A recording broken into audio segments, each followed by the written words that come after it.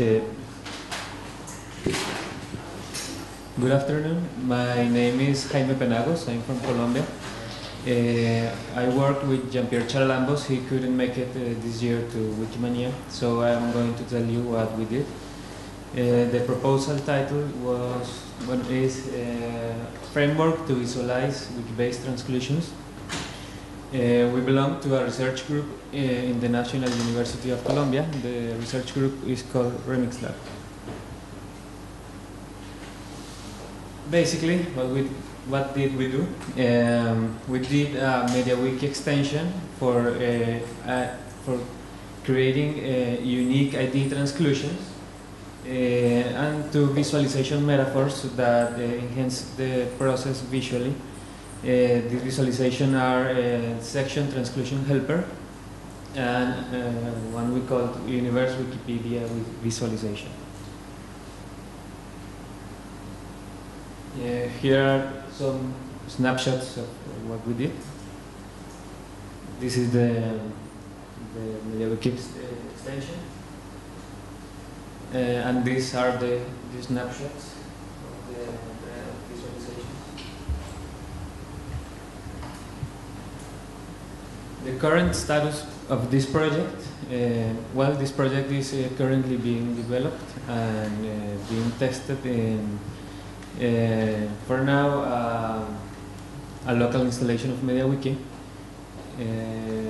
The visual metaphors are currently being integrated to the extension core because some compatibility issues.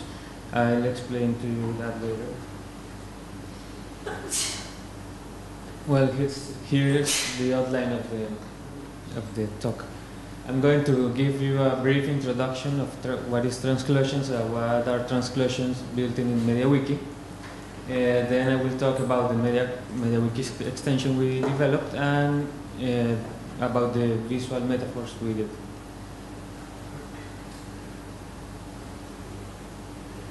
A transclusion is inclusion of a document of part of it. We will call the document that is being transcluded the source document, and the document when the transclusion arrives the target document. This has some advantage. If you update the source document, the target document will be updated. This concept was introduced formally in 1982 by Ted Nelson. The term first appeared in a document he did in the 60s, but formally the transclusion term was introduced in 1982. The idea of that was that he wanted to fix the electronic literature.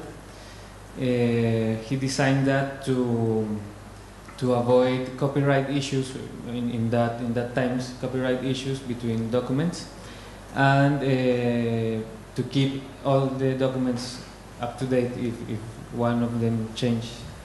A formal project he released a few years ago was Xanadu. Here you can see a little snapshot. These are the documents, and the colored sections are being transcluded from different documents.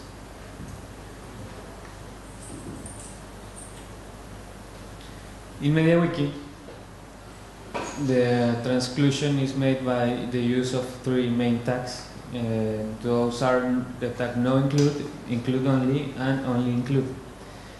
The difference between them is that some of these tags renders the text on the source document but not in the target document. The other one renders the text in the target document, not in the source document, and the last one, only include, overrides the functionalities of the other two tags and transclude only the portion of tagged text in the article. The built-in partial transclusion that MediaWiki has built has this syntax: two open braces, dos puntos. Columns. Column. Okay. And the article name. What motivated us to do the current work?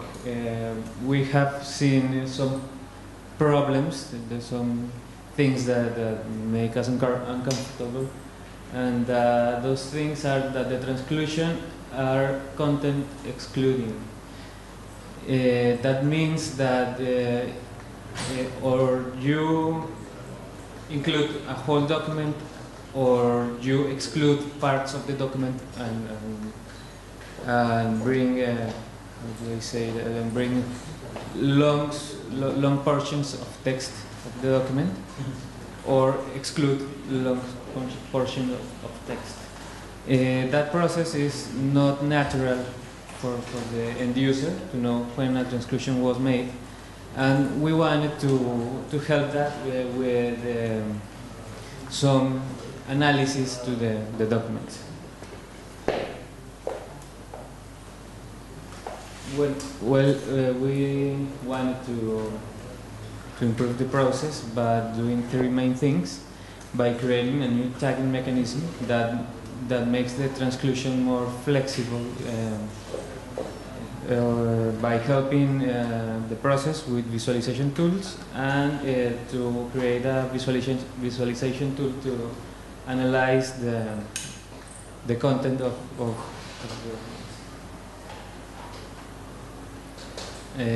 why do we want this? Because we believe in the free content, and we believe that transclusion is key to take full advantage of them. We wanted, as Ted Nelson did with the Xanadu project, we wanted to reduce the redundancy of information of the free content based knowledge, and we wanted to give it a try. So, okay, about the extension core, mainly it has three parts: a parser function, a tag extension, and several hooks we created. As Andrew told us yesterday, a tag extension extends the tagging functionalities of MediaWiki. A parser function extends the functionality of the built-in parser in MediaWiki, and the hooks are ways to intercept some events on MediaWiki. We did use these things. We wanted to use SQLite 3 module enabled in PHP, and we use processing and Java for doing that. Processing is a Java-based language for visualizations, and processing JS is the JavaScript version of processing. The main syntax of the tag extension is the following: an open brace, the transclusion, and a random generated ID within these values. We wanted to do this because we have found some inconvenience with if we just only create a tag. And the problem is, for example, if you want to tag this text and have overlapping tags, the final result will be this tag takes all this text, and this tag only takes this. That was how we thought we can solve this problem. And the ID, the random generated ID, we saved it in a portable database. These are the fields of the table we created. The random ID, the article name, the article source name, and the source article, the target article name, and here the text, the wiki text that was transcluded. Why why did we do this? Because we didn't want to mess up with the basic structure of MediaWiki.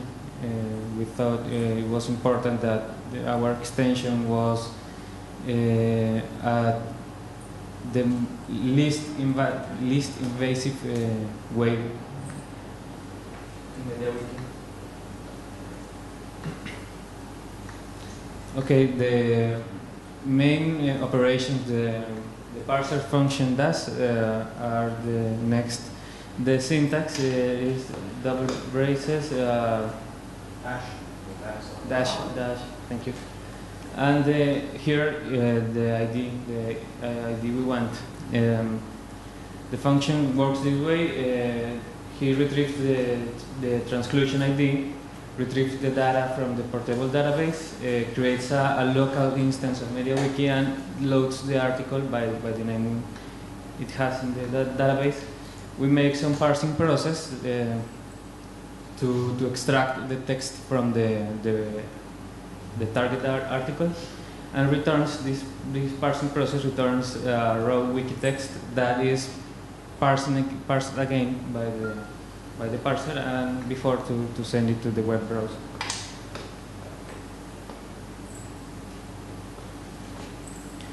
The three main hooks we have created are the following. One hook for the parsing function, a hook for the tagging extension, and a hook for importing libraries and several operations. We did this because we needed to import some libraries like processing and etc.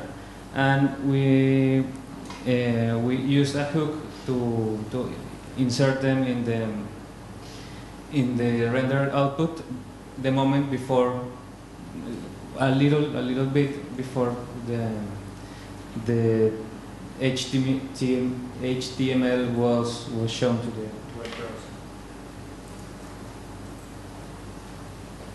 Here are some snapshots.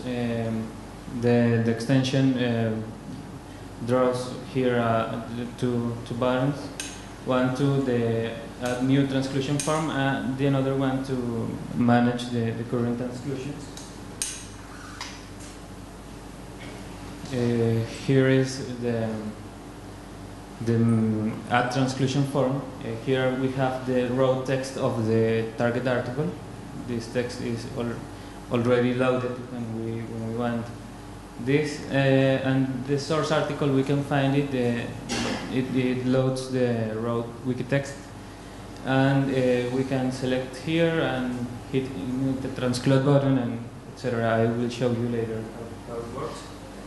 The functions, when you push save via Ajax, we instance local MediaWiki variable, load both articles, and do the edits and save of the two articles. I have forgot. And we register the new transclusion in the portable database.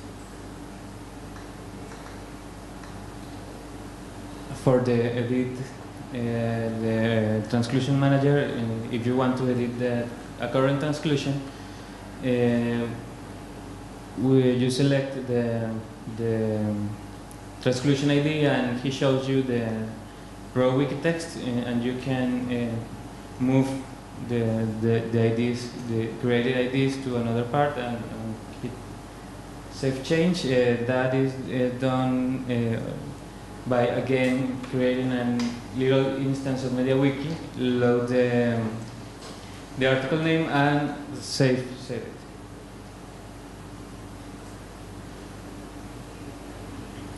About the visualization metaphors, we thought that a metaphor has to be as simplest as it can be, and each metaphor must explore a basic idea to what we want to represent.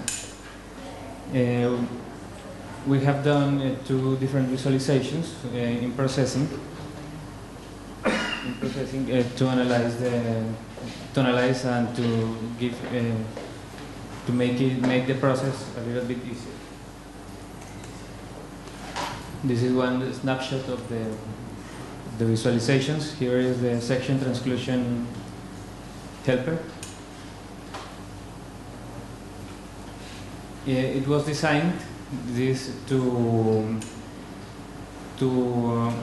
transclude information from a source document to a target document.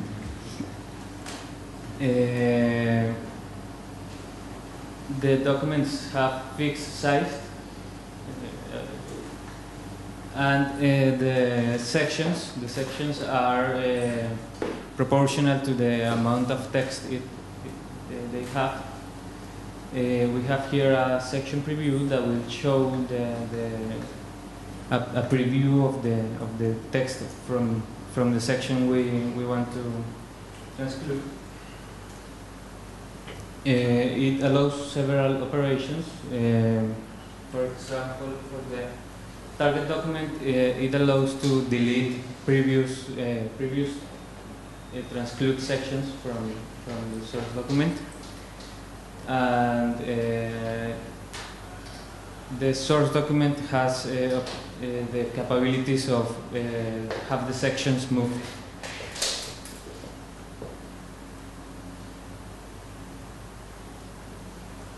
This is a snapshot, not so good snapshot of the Wikipedia universe visualization.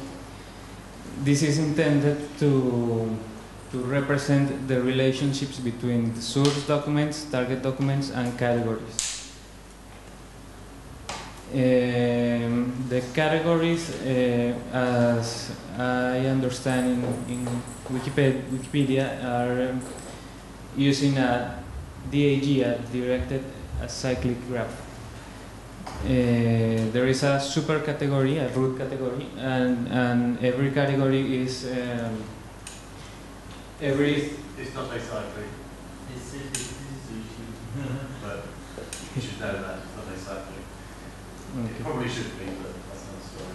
Yes, we have based this on that idea, more or less. Cool. For each category has a father category until the root category is reached.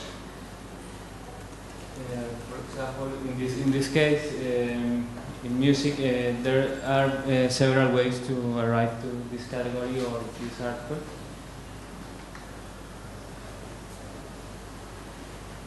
In a high-level representation, we used a map tree to display the DAG of categories containing all the target articles. We used a transclude, a word cloud, to display which sources compounds a given target. It has several modes for operating. One of them is we can have the source to target point of view.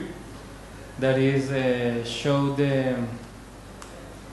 which target articles are a source article is used, and the other one is the target to source mode that shows which sources are part of a target article. Okay, I'm going now to show you.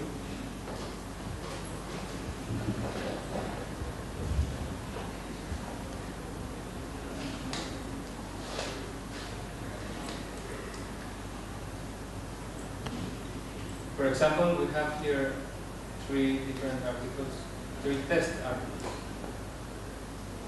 And we are going to add a new transclusion from here. Here the raw text is loaded, so we can find the other article, select as much text as one wants, and includes the generated ID with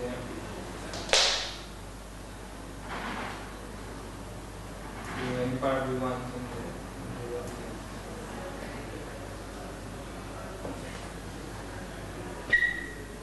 Well, the page informs you this is in a test mode, and if we reload the article, it will load the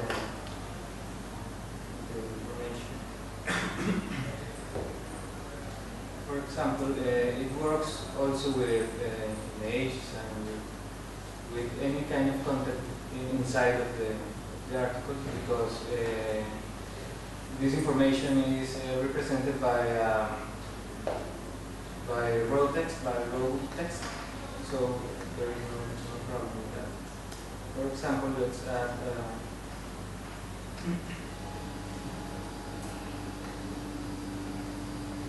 transclusion. If we select, for example, in this case, the text that has already a function here, a transclude function, it will transclude the transclude text also.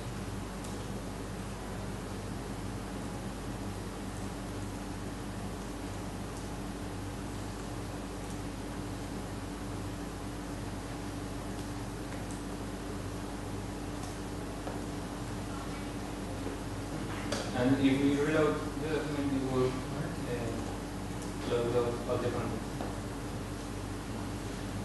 Okay, now about the visualizations. In the visualization, the text is previewed when the mouse is over any section. The operations that allows are the inclusion of the transclusion of the section to another one.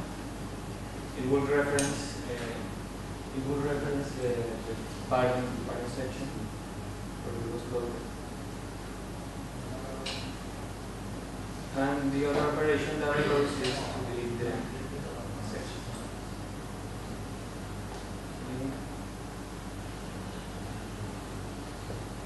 And this is the Wikipedia universal visualization.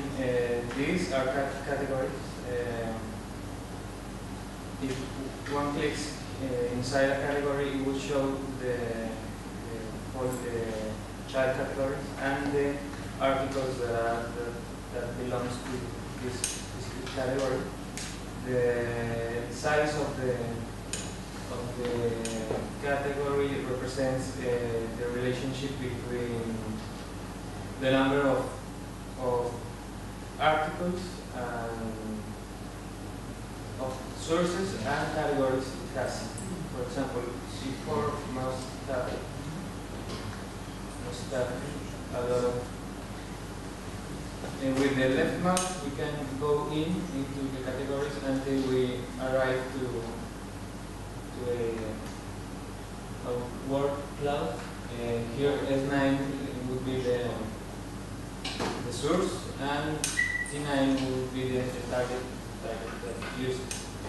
If we click on the word, it would open the original source of the document. Our operation here is in target to source mode. If we press T, the letter T will be entering the other mode, the source target. The same thing, we can navigate in the sections until we arrive to the document we want. And we have also, if you press space, you can navigate the list of categories and articles. For example, if we click on this target, it will be automatically, it will be reached automatically.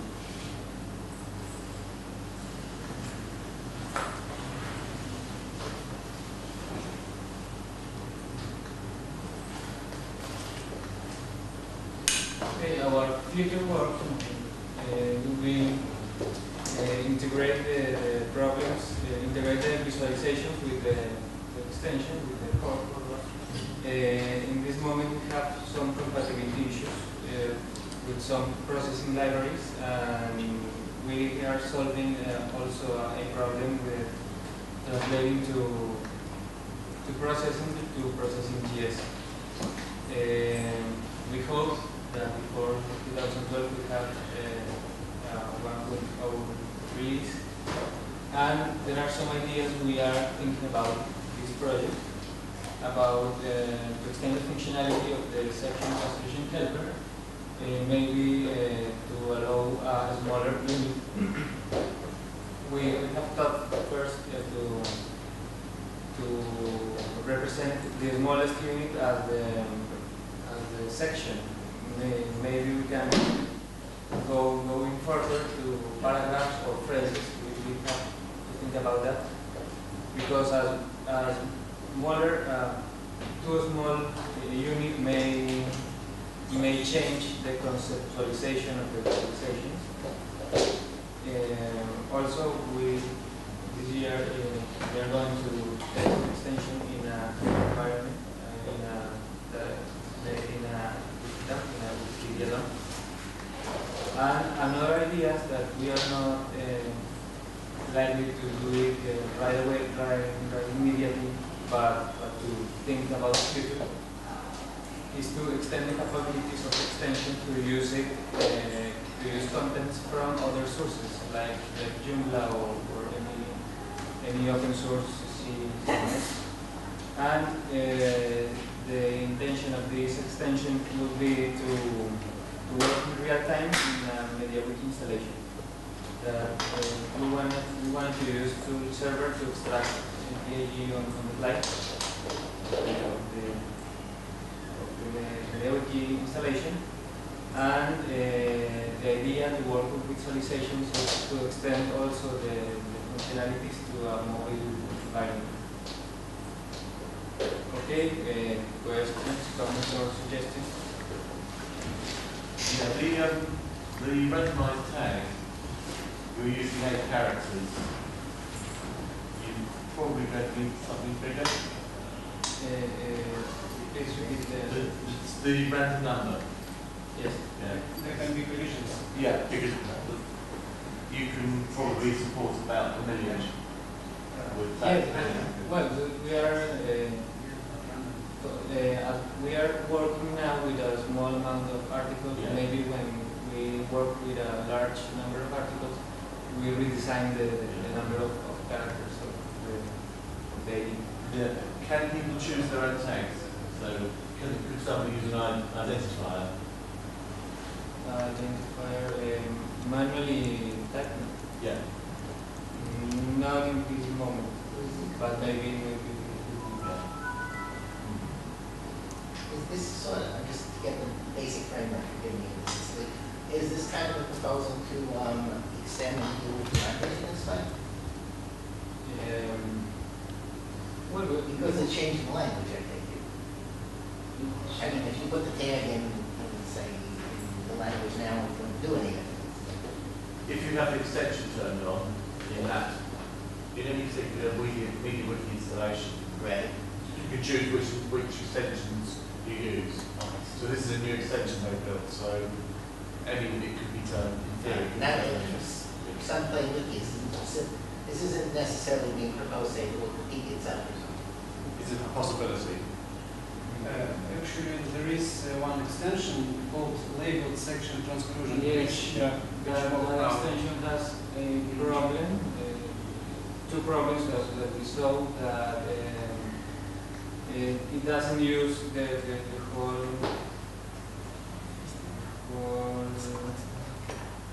opening and closing tag, and we have to manually put the name on each. Right. And if he said that if two sections are named equally, the first section is only transcluded. Yeah. What's going to happen if people cut and paste something with the transclusion? cut something without transclusion. What we are doing is that it checks the On site. Yes, it checks on site, and it has a closing or an opening tag Or of another transclusion will be removed. Right. Why it is necessary to use this IDs? Why is it not sufficient to use article name and, for example, number of transcription in this article? Well, it could be possible, but we wanted to give it a unique ID because I don't know if any can be repeated or identified. It's a hard question because if you use the article name, then if somebody then takes that chunk and puts in the in popular culture spun off article, you've then broken it. Article name with an ID. We're saying, With an incremental ID from that. what do you mean?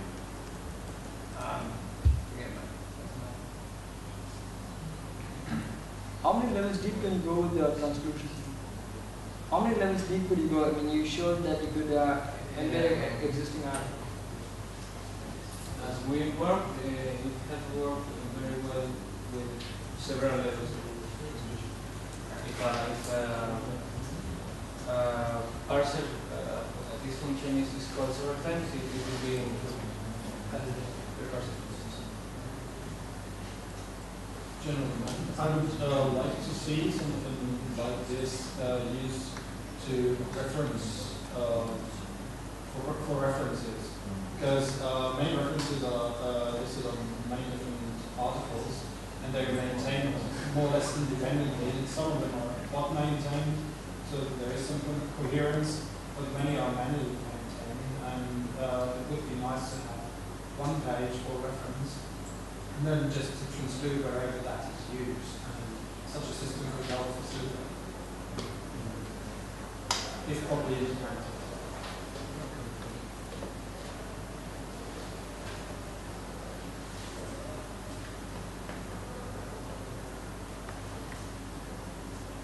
No more questions, suggestions, or Yeah, well, another one on the, you said you want to extend that to include non-wiki sources. Could you elaborate on that a bit? no, not in this moment. Those are projections, Okay. ideas, like ideas that we have for a new video. Okay.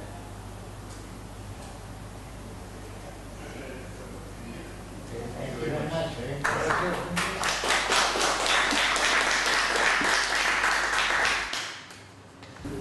Ladies and gentlemen, let's start. Thank you for coming first. This is actually the smallest offline group I've ever seen at the Wikimania. I'm a bit surprised.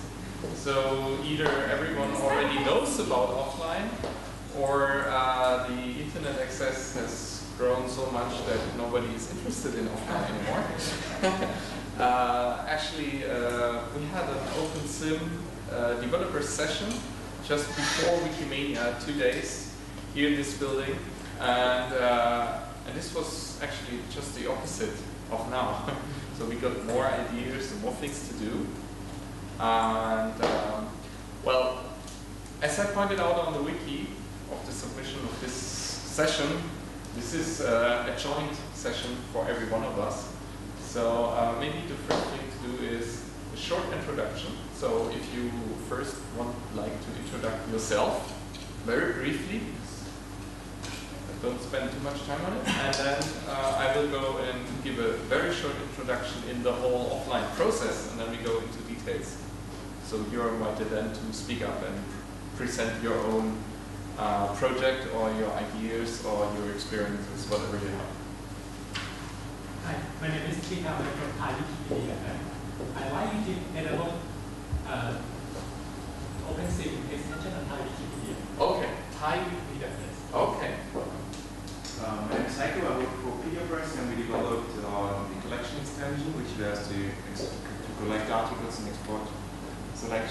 Wikipedia or other MediaWiki-based wikis as exports like PDF and recently OpenSim. And we also plan to support EPUB. We already support Open Hello, my name is Alu. I am from Malayalam Wikipedia. Malayalam. And we had, last 2 years we had offline version. Last year we had an offline version of Malayalam Wikipedia. Yeah. And this year we had an offline version of Wikisource. Yes. Yeah. Alex She- was she there was going last to year tell at about the that workshop, more. right? So I'm looking forward to hear about you. Am I right? My name is Manuel. I come from the French Wikipedia. I work on OpenSim and Wikibase. Me? My name is Renaud. I help Emmanuel with the development of QX, and I've done a lot of deployments of offline. My name is Christian and I'm working on a mobile reader for the SIM format. On Symbian, and more to come. I'm Gail and I'm basically here to learn about offline Wikipedia. I can't contribute right now anything. I'm Jessie. I work at the Wikimedia Foundation and I help with a lot of the stuff with offline, just kind of the whole, I guess, high level, thinking about how everything, all the pieces fit together.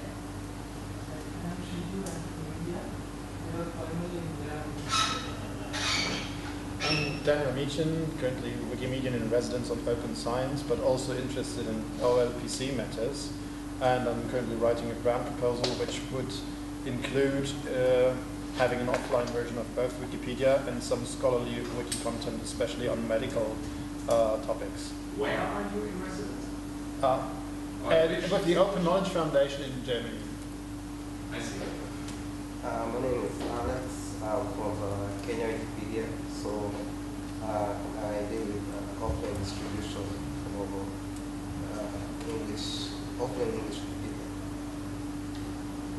Hello, my name is Ganesh. I'm from India. I'm a MediaWiki extensions developer. After attending the previous session on offline Wikipedia, I decided to extend my interest in this particular field. I'm here. My name is Jaime and I'm working on the transclusion visualization extension, and I'd like to learn about Wikimedia. Okay. Well, my name is Manuel. I think you already got that. And I'm working on this more or less accidentally, but maybe I can show you some. I can answer the questions, and especially for those who want to learn more about offline stuff. But basically, my task is to bring the right people together and get things done, hopefully.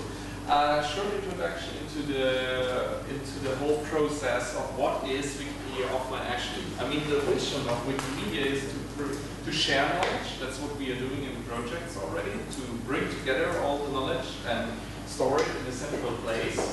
And, but we also want to bring knowledge to people who don't have it. And this includes especially people who don't have internet access. So they can't just go to Wikipedia and look it up there. So that's why offline is one of the most important parts of our Wikimedia strategy or Wikimedia vision, to not only bring knowledge to those who have internet access. So we have, on the one hand, we have the projects where we get the content from. Then we have publishers, people who take the content from the project and put together a distribution. Publisher also means doing selection of content. For instance, have a Wikipedia for schools with only topics relevant for schools and leave out all the maybe stuff which is not so good. Or select specific versions of articles which are not vandalized, things like that. Very important selection of images. Which images are important, scale them down so they fit somehow in the storage format. And then you have to store the stuff. So that's where OpenSim comes in. We have a format that is basically an efficient storage format that's called SIM. And the OpenSim project has invented this format, has written a documentation to make this format be a standard format.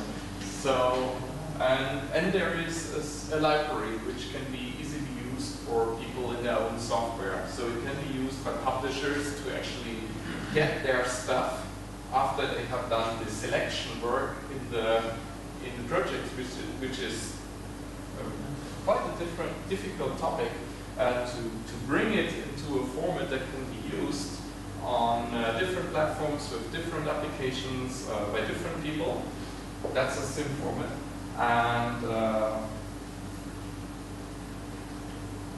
And on the other side we have the actual readers, the people who will use the content, the users. And here exist different projects which provide readers, which can read data which is in the SIM file format. Helix has been named, for instance. It's a reader software that runs on ordinary PCs, on Linux, Windows, Mac OS, maybe even soon on the old PC, for instance. And Christian's application which runs on mobile phones, which is Wiki on board. And there are some more of them, but these are, I could say, the most known ones. The SIM format can also be implemented by other people. That's why we documented it. And there is currently an ongoing project to, for instance, to write a new implementation of the SIM format in Java. So that's basically interesting for people who are active in this field, creating reader applications. If they want to have the library in Java, they can use this once it's ready. So Simlit is actually part of these readers. And then we have PediaPress on this side with the collection extension. The collection extension is installed on the Wikimedia projects as part of MediaWiki.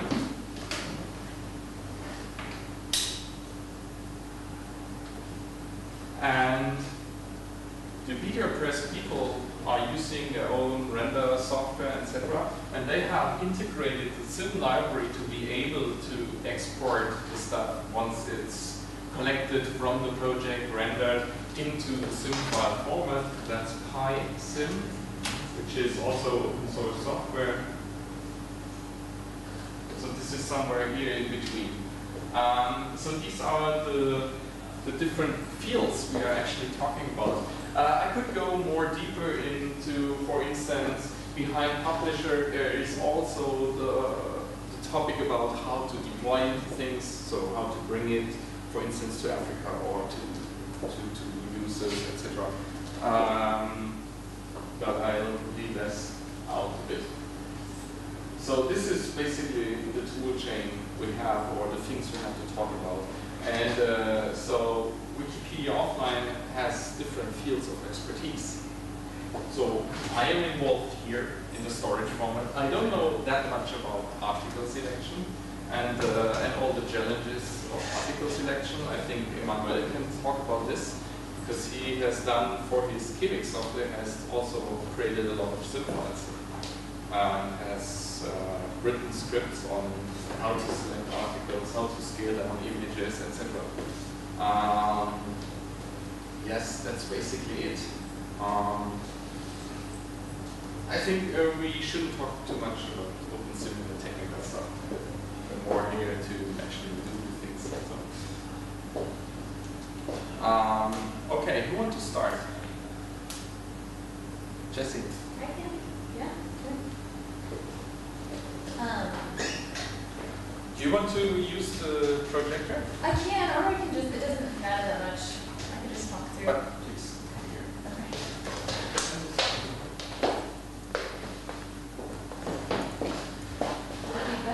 Would it be better to use a projector if I have something? If you have some slides or something, sure. Okay, I'll use that.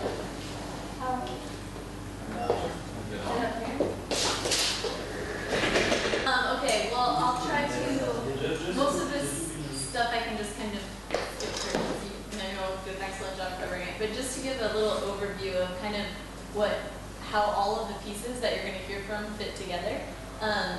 Well, one thing, you can find all the work about the offline projects on MediaWiki, and just offline projects is the page. But that has a lot of the information, as well as contacts and stuff if you need to get a hold of anybody or me or whatever. So, just so you know. So most of you in here have been thinking about this for a while, but I thought these numbers are interesting, I think, just to remind ourselves about that. So Wikipedia is huge, and we congratulate ourselves all the time on the number of page views we have and all of that. But really, the number of unique visitors we have is only 5% in the whole world. And right now, for Wikipedia, it's pretty much just only available for people that have internet, which is less than 30% of the world, and that's completely construed to the developed world. Can I throw a question at that early point? Do we have projections for the exploding mobile phone internet access? What that percentage will be in, say, 2 years or 5 years? Yeah, there are projections. They're not here, and I don't know the numbers off the top of my head. So that's actually the great point. So when we think about how we reach this other, like 95%, it's either mobile or, offline, presumably. And I think mobile is the best bet in a lot of ways because it's at least online, and that's what we would want and encourage. But that's not going to be 100% still, which is why I think offline is really important, which I think most people in here are in agreement on. So yeah, the numbers are pretty, obviously the chart's out to date, but the numbers on the right are the 2010 numbers, so those are the most recent. But yeah, so the 5 billion people without access to internet, almost all of those are in the developing economies. So, and then of those economies, the broadband penetration is even less. So obviously that makes for a difficult internet experience. And if you're paying, and it's also an expensive internet experience, right? So those are just things, like reasons why this project is really important and why all the work that everyone's doing individually is something that we should be thinking about. And this, just to your point, just on the mobile and offline are kind of in tangent in some ways. They're both trying to get to a population that wouldn't traditionally have access to a PC experience like a lot of us have had experiences with. So this was the stuff that Manuel talked through, just the different parts of the offline project chain, I guess. And all of that's on the wiki if you want to look at it. I just wanted to call out a couple things about the publishing part that you talked about publishing offline materials. Right now there's three different ways you could look at it. One is you could just have like a snapshot of Wikipedia as it is today. So, take all of Swahili Wikipedia and put it as is at this second in an offline file format. That's one way you could do it. Complications with that are obviously at any given second somebody could have vandalized an article, so that's a danger if you're putting it in an offline format. You could have really poor quality articles that are included, which is also a danger if that's the first version of Wikipedia somebody sees on their computer, they see a lot of erroneous information. That can be bad for the Wikipedia brand name, so that's something to think about too. The good side about that is it's a lot easier to just take what is available right now and not try to filter out certain information. A couple other ways that you can create these sorts of content packages. One, Manuel touched on it briefly, and hopefully Heiko can talk about it a little bit more too. But this is this great new feature that PediaPress helped develop for the Wikipedia. But there's this collections extension. So in most, a lot of language projects, you'll see this on the left-hand navigation bar. You can create a book, essentially. So if you wanted to create create a book or content package on just medical information or something, you could go through and select those certain articles that you're interested in and package those together and then download that in a couple different ways, one of which is now the Zim format, and that's actually what's the new feature. It could also be PDF, etc.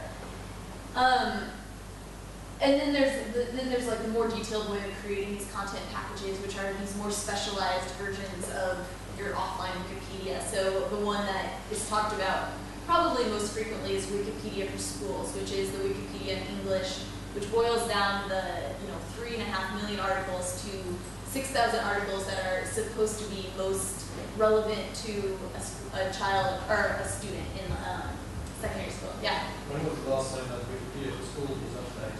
2009 was the last update, and we keep being told that there's going to be another one coming. It's like 5,500, so like 5,500.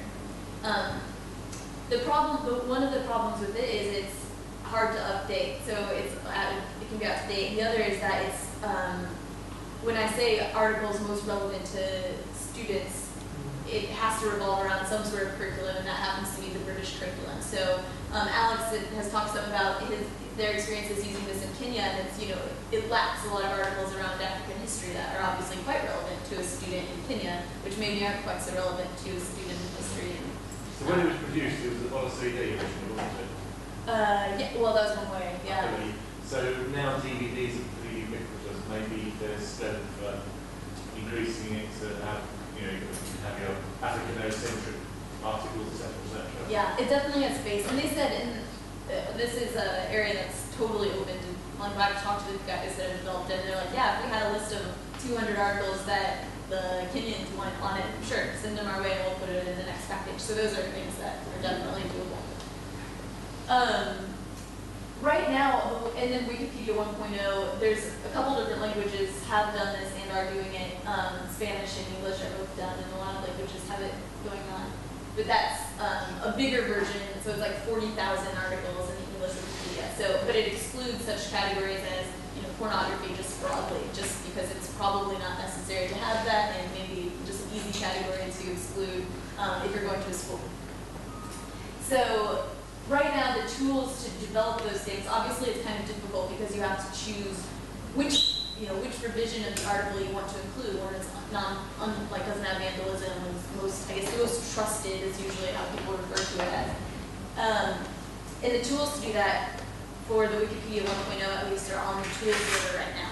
But we actually have a Google Summer of Code project going on currently, which is really exciting, and it's a guy in India who's working on it, and he's helping move the tools that are on the tool server as MediaWiki extensions. So they're actually will be within MediaWiki, so other people could use them and start to, use the manual or the automatic processes for rating article importance and rating article quality, those sorts of things. So stay tuned about information regarding that. What's the name of the guy? UV Panda, is that what I'm saying right? Yeah. So I think there's links to that on the MediaWiki too. The project pages are on, I forget what they're on. I have found it. But yeah, there's links to them in the offline projects pages generally. Yeah. I have a question to suggest the connection problem. In Polish MediaWiki, we did a DVD edition in 2004, and one of the issues was marking those relevant revisions, as you're saying. And some people argued for introduction of flag revisions extension for that purpose. That's actually what flag revisions is meant to do.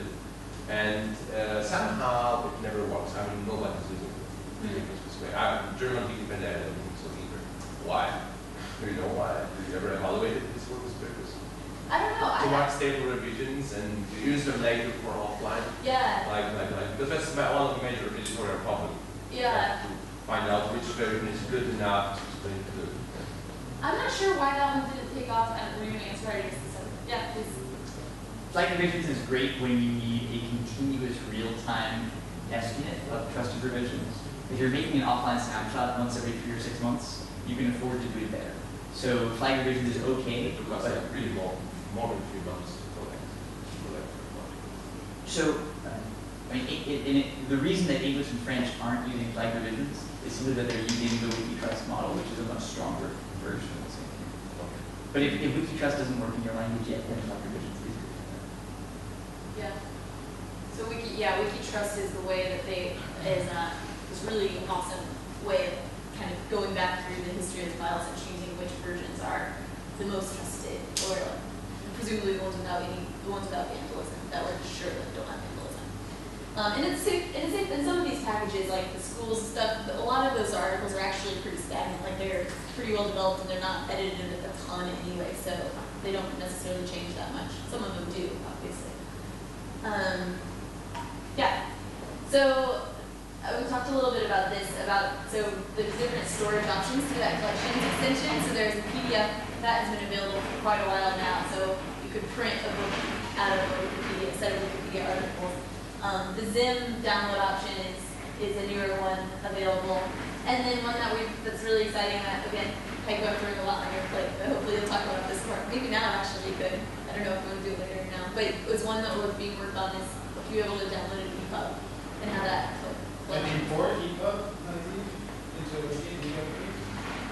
Just one way. Are you working on the way? No. We're working just on the export.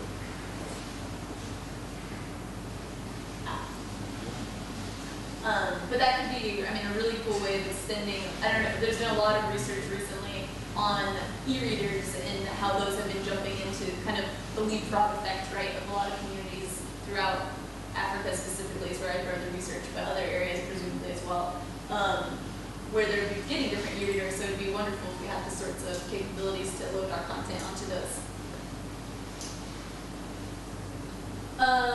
QX. Do QX people want to speak up about this one? Manuel? What is the question exactly? I don't know, if you want to give an overview of QX kind of and what it is and what you're planning on moving? In a few minutes, I guess, so pretty quickly. Yeah. Yes, this is really an application, firstly, so for personal computers.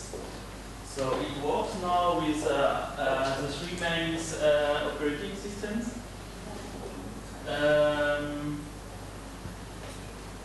This is really a pretty simple software. It reads a file and display an article, and you have also a full text search engine inside.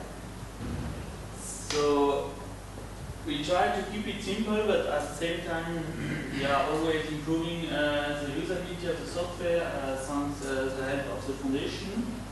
This do you want to do the new one if you want to show? Yeah, so I don't think we have time for this. Yes, I think it's important to keep it quick. So I think the main value of Kiwi is that the format is really efficient, really fast. It does not need resources, CPU resources to read it,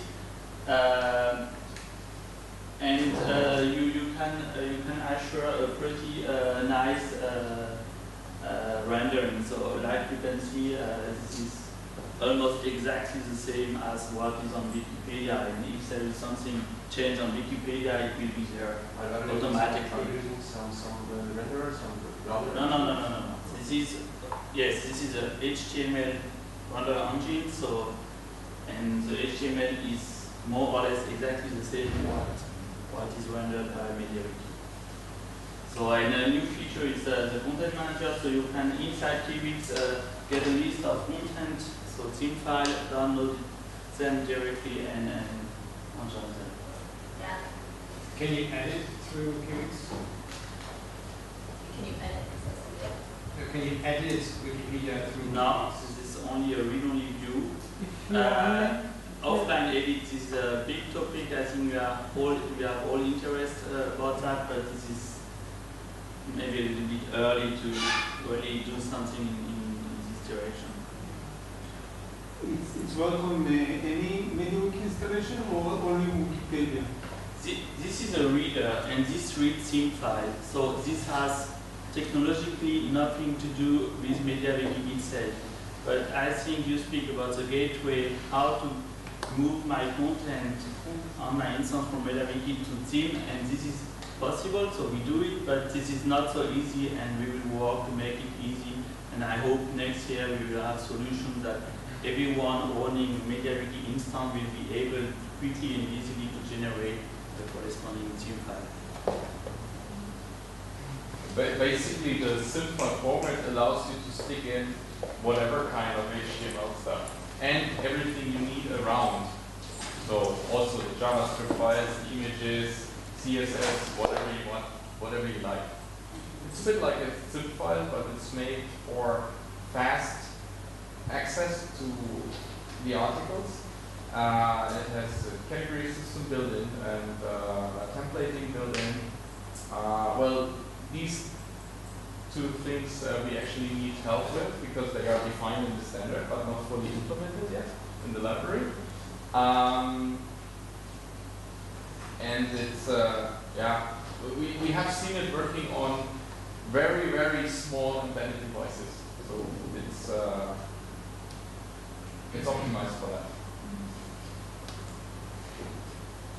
Yeah, and the link I put up there, the whole keyword site is one great for information. I have the link up there, the volunteers site, if you guys want to participate. And there's some different things that you can use help on going forward. But yeah, it's been great. And it is going on. So I just want to say, like, in terms of distribution, how this is actually going out. These are just from conversations I have. All of these apps are from places around the world that have some sort of version of Wikipedia Offline, and it's really exciting because it's a lot of different places. This is through several different partnerships, but obviously lacks a lot of things. So like these are just ones that I've had work in progress totally. And I sent out this link to a couple different mailing lists, but got very little traction. So maybe now we can get some of India, for example, added onto there. And OLPC too. There's a lot that they can be added on here too. But yeah, it's really exciting because we've gone a lot of places, and there's obviously a lot more places that we can go to as well. Oh yeah, mailing list. You don't have you need to add we're going to you have Oh yeah. Is this an editable map? Yeah. It's open. So yeah, I need to add. I mean, these are just like a couple of the organizations I've talked to that are like, oh yeah, we like created our own map, or oh yeah, and so just kind of embedded them, or meshed them together, hand added my own. Awesome. Yep, editable map. The link to this is also on the offline projects pages. So yeah, so there's a lot of different ways to participate, and people can bring up some of these things. We do need this sort of specialized content. So location-specific content. So like I talked about a little bit, adding articles about Kenya or relevant articles about India, whatever. Both of these things have been requested by different education institutions that were like, we want your stuff, and we'll take what you have, but it would be really much better if we could actually have another 300 articles about Africa or about India. Also language-specific things. So we have the Wikipedia for schools in English, which is great. And it would be great to have something like this in some other languages. And so these are some of the ones of conversations that I've had of groups that have wanted it. So just to give an example about how much this stuff is taking traction, I was in Brazil at the end of June, and we met with Positivo, which is the largest manufacturer there of low-cost computers. And they sell tons of them to governments for educational institutions, but they also sell about 8 million for retail. And so these are a lot of the computers that are the first personal computers owned by this like rising middle class of Brazilians. And they were like, we would love to have Kiwix in this offline Wikipedia just pre-installed on all of our computers before we sell them and before we distribute them. Can you just get us a version of Portuguese Wikipedia in this like Wikipedia for schools version? So we have all the information obviously already. Like we've built the project exists, as Manuel talked about earlier. It's just a matter of filtering it and boiling it down to a reasonable size that could be on these computers. And then we don't even have to do anything. They're the ones selling the computers, and it just will be in the hands of people, which is really cool. And there's been other computer manufacturers as well with really large distributions that have asked about that sort of thing. which is really awesome and encouraging to all of the work that everyone's been doing here. So there's a lot of volunteer options if you do want to participate more. Beyond, so this doesn't even touch on the development side of things, which yeah, QS and OpenZim both have lots of, and I'm sure some of the other projects have lots of areas you can participate there. But there's other things like writing how-to guides, how to download, like how to even download the material, how to approach a school about installing this sort of software, how to actually use it in your school, like in a classroom setting, whatever. There's publicity for it, distribution help, or even fundraising, thinking about how your chapter, how your community can help with this sort of, with helping fund the distribution of these things. That's other ways. But yeah, I think, sorry if I took up most of the time. I would love, other people should jump in. I have one question. Yeah. Have you thought of extending the solution for other sister wiki projects, especially Wikisworks and Wikimania? So those can be all put into the OpenZip format now. Is that what you're asking? Yeah. So some of them have. There's some files available. The problem, see, you know that we recently released a Malayalam Wikisource CD. But yeah. One of the issues we face is how we will present these stories. We cannot present a whole book as on the wiki page. Because what? It is not good. Readers do not like to read it like that. So we tried different way of displaying, like creating a book structure and all. So, but have we, from foundations part, have we thought about this type of displays and this when we reach out for offline solutions? Yeah, we've talked about it. I've talked about this. About the rendering of the different languages. Maybe I can show the Malayalam Wikisource. Yeah, you want to? You have the CD, or you can get to it. Yeah. You're offline right now. Oh. Oh, no, I'm not. I'm not. They're just joking. I'm probably just using the management. Officially, the session ends in 1 minute, but if you have still time to be here, nice.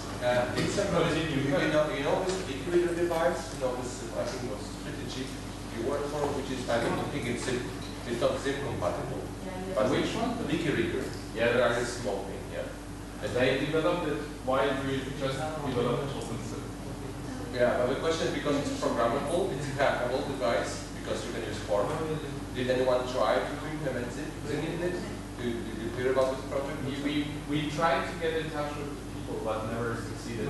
Because I'm a form hacker, so I was thinking about writing new software for this. That's why supporting Wikizim would be excellent job. Especially as they said it would be updatable. We don't know the format of an app. I've never seen an update actually. No, because then we could have downloaded it and changed the format. You can put it to your own firmware from Ukraine and write programs. So it is hackable. It's very good hackable. It has SD cards. That's a great idea. So yeah, I think that maybe because I would want to pay for it. How much did it cost? $100. $100. What was the The wiki reader. Wiki reader. Small. Oh, yeah. But they are not incompatible, but they are, for me, it's a right format. Look into the Lido and Lido readers. They are made for really tiny Linux devices. And they work. Okay. Okay, we can, last 2 months before, Malayalam Wiki community has released an offline version of Wikisworks. So what we have done is, we selected some good books from Malayalam Wikisworks, which means the completed works, and released it an offline release. We kept an online version, so the offline CDs, so that is a CD, actually suffered. So you can see that when we release the CD, we faced one challenge of how we should display this.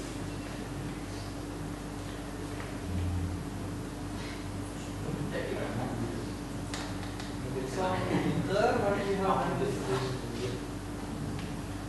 so this is one famous old book in Malayalam. So what we have done is we tried a different format like this. We are turning the pages. Is it all HTML or some flash something? No.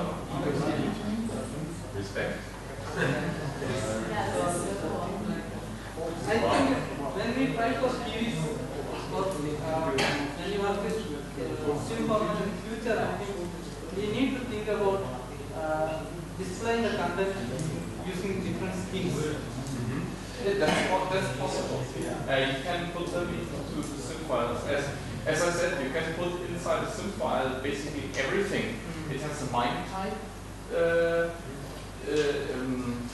Each article or each resource content that is in the SIM file has a MIME type. How do you call it? Attribute. Attribute. Yeah, thank you. And so you can stick in whatever MIME type you like, and it has like MediaWiki, the different namespaces, which can be used for images, image description pages, articles, categories, category text, etc., etc. And there is also one for other resources like JavaScript, CSS, and you could. So some of them are defined, but you could also use the namespaces in your own, like you like it, as you like it. Because you just have to get the links correctly. In fact, there is this content as a SIM file. This content? Yes, different. Okay. So that is one feature request for weeks.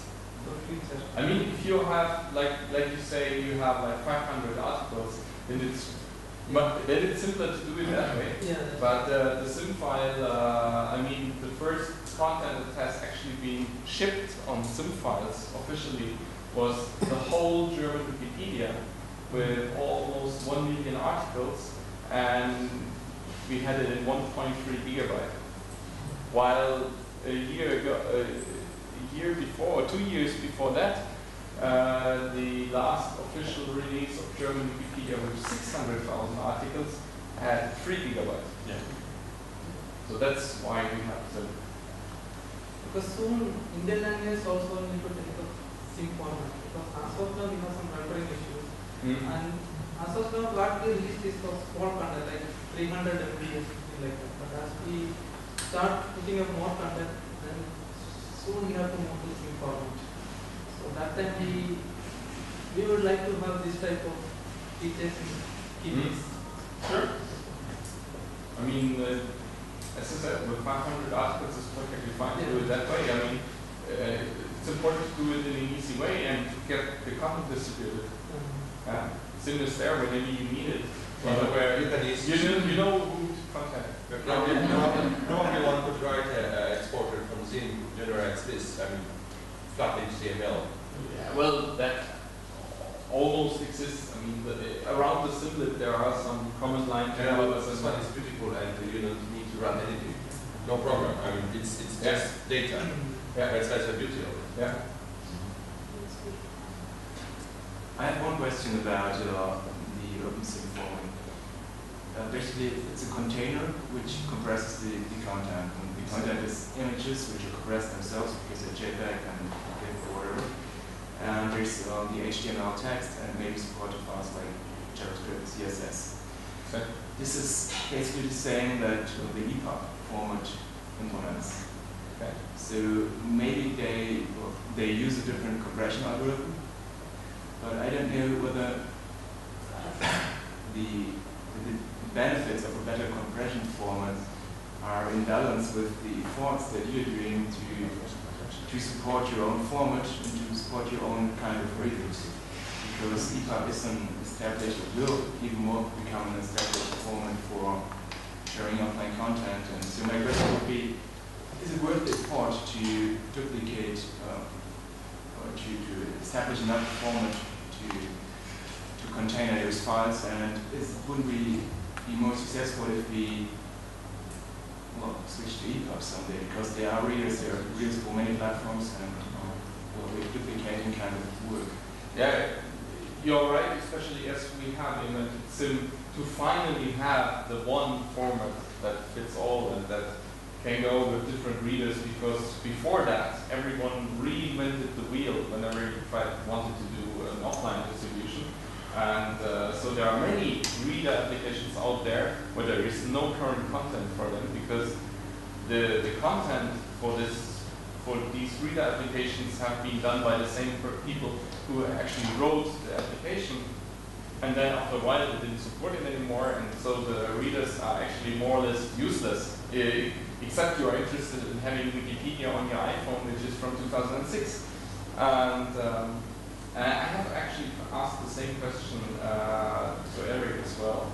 And I mean, what I can say is, at least in 2009, there were people who had to pay money to get it done, were looking into the issue, and they came up with something new.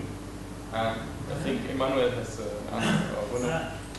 I think this is not exactly the reason. I don't think it's really exactly what you just said about the EPUB, because the EPUB is definitely, I mean, it's not compressed in the same way as the open text, and the same format is, and the same format is way more efficient than the EPUB, because the objective, one of the objectives of the EPUB was that it would run on something that had almost no CPU or nothing, and the same format is made for highly compressed content, and eventually it became very efficient on embedded devices.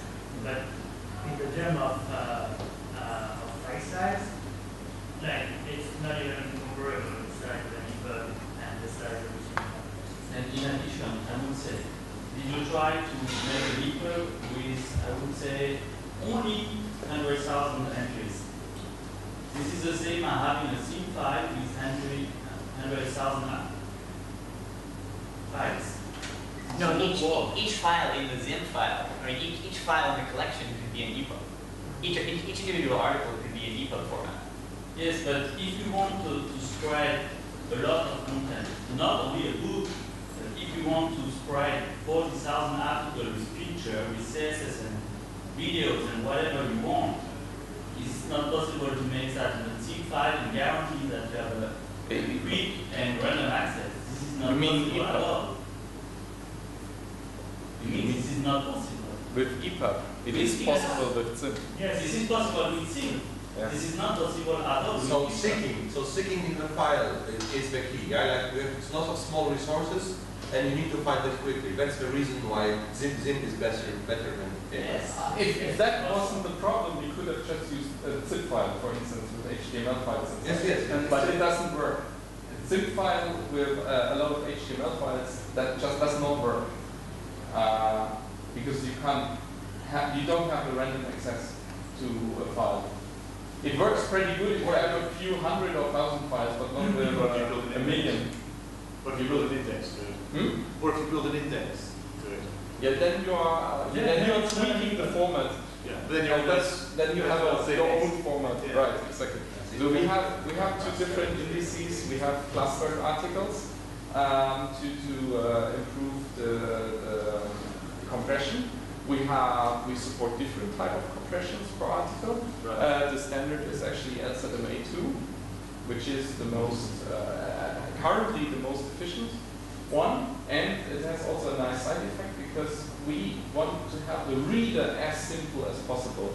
Because SIM works, it has been distributed on devices which have only 60 megabytes of RAM and a very little, I think it was the ARM CPU, the Penagos node, for instance, yeah, and it works there, and it works on a simple Symbian phone, and that's the idea. So the reader must be very simple.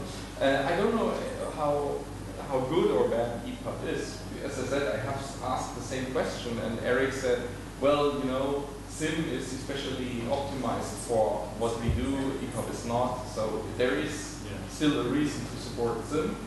I just have to believe it, because I don't know. I just want to clarify that SIM is not a competitor to the EPUB, and I think the EPUB is a great format for the collection, and we want to add, and this is planned already, we want to add support for EPUB reading within 2 weeks, because I think that's what most people would want to do. They give their collection on Wikipedia and they can put that on their Kindle or their e-reader, and then they can also read it inside 2 weeks. But for large like the full Wikipedia or this kind of thing, this is not really feasible. I would love to see like a German Wikipedia on the EPUB and just compare it. Speed, file size, because I don't know anything about it. I also don't know what kind of markup EPUB uses. I mean, Zim uses the original HTML. You can stick whatever, you can stick whatever website in it. It doesn't even have to be a MediaWiki or something. EPUB is also not This is HTML also. Okay, so then there doesn't. HTML page with the Chrome in RDF format described as in RDF format describing whereas chapters, paragraph, and a few metadata. Do we have full text search? This is not a part of EPUB, it's a part of the reader article scheme. The categories? I'm not a specialist of EPUB, but I don't think there are categories. One thing you could propose, so one thing you could propose, since it's a big EPUB development group, you could propose Zim features for inclusion in EPUB. And if they're able to include them, then you could merge with them. I just wanted to mention one thing since we talked about reading and writing. Rob Oxhorn has this project to have an offline wiki editor.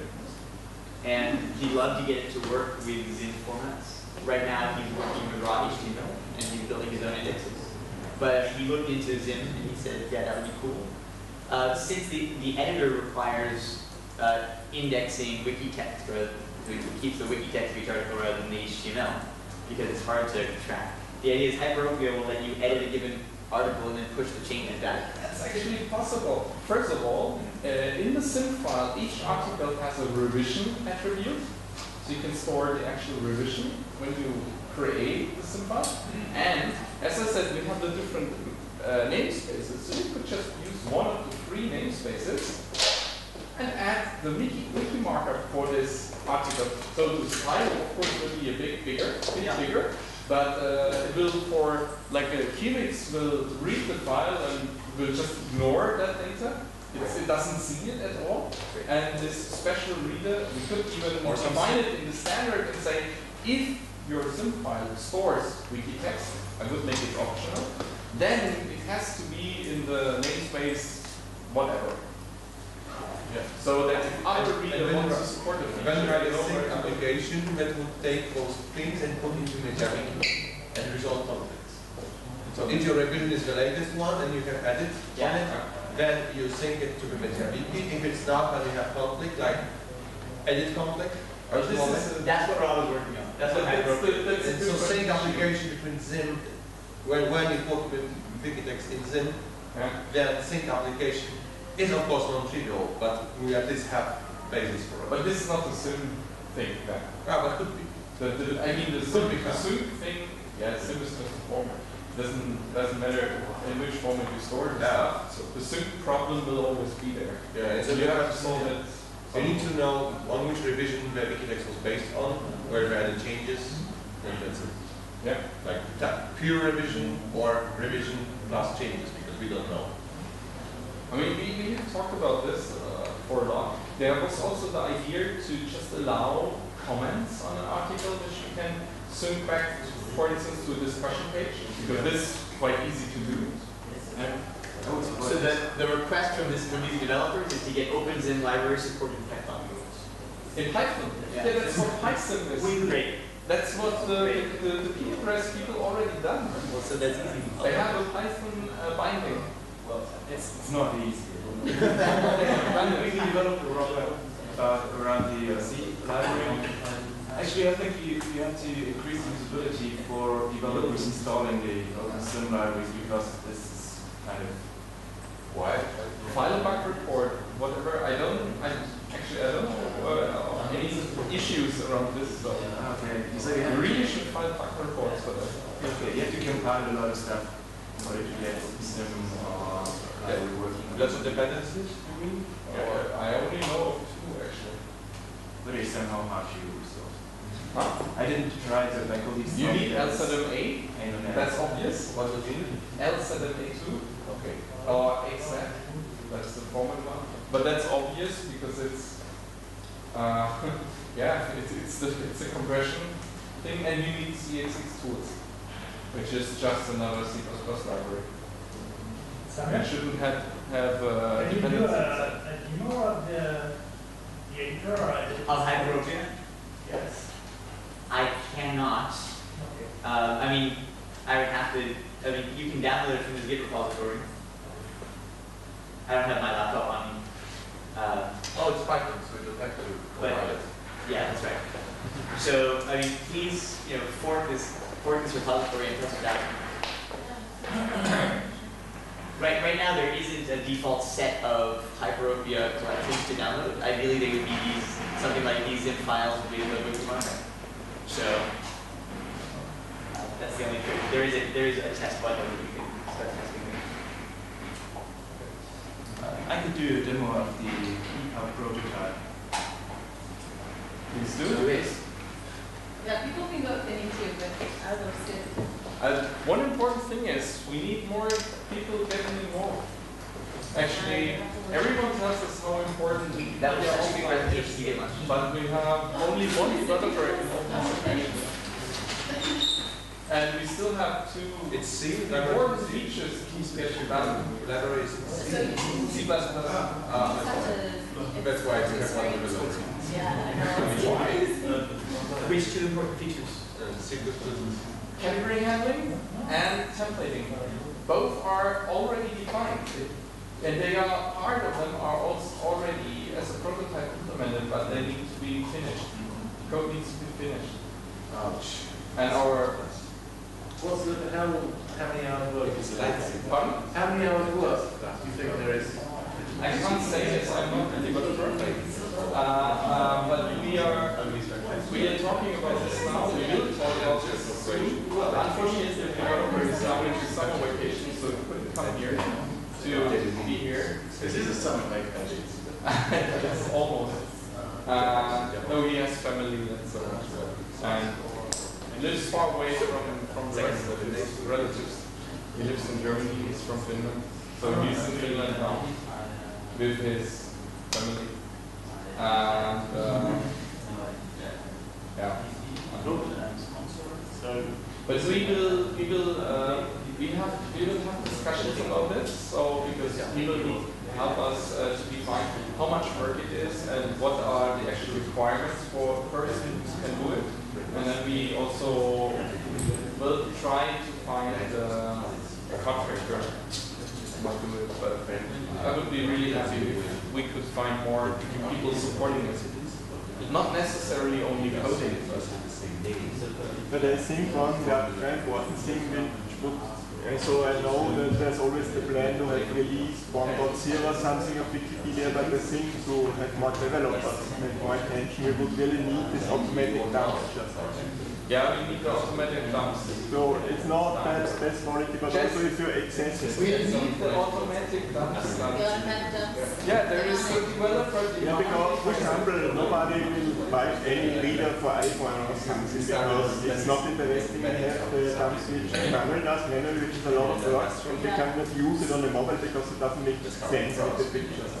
And now if we could just integrate it in MediaWiki, that every 6 months it's done this picture, or without pictures, there's one picture per article conversion for all many languages, this would be really good because then I think many people to start programming viewers for different platforms. Do you think 6 months is enough? Every 6 months is good? Sure, actually a year is now we have it's much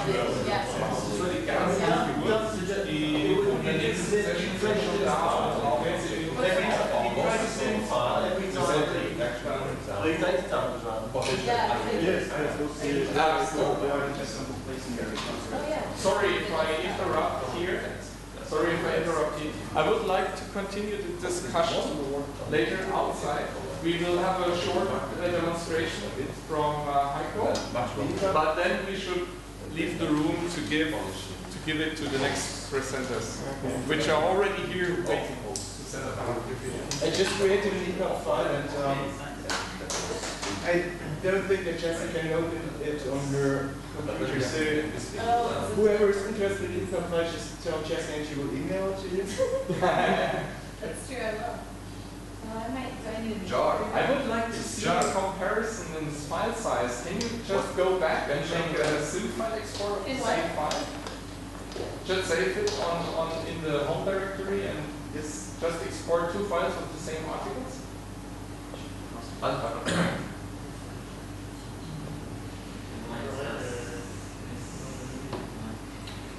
And by the way, I need to find a bug report. You should rename the button. It's Sim, not OpenSim. Yeah. That's why it doesn't work. Oh, that's it. That's exactly what. Oh yeah, that's happened to me. This is where I was like. But it works on the Wikimedia wikis. So I have exported plenty of zip files. You have added some MediaWiki based or not? This is not the it's not the Wikimedia wiki. MediaWiki namespace, or is it part of the wiki? Is it the MediaWiki namespace? This message is dropped down. Or is it in the extension record? Because if it's MediaWiki namespace, you just add it right now. Right, but it should be right in the first place. Because otherwise, now, just to check the thing. Email this file to me at least. Okay, here are the mailing lists. If someone is interested or come to me, I can give you a business card.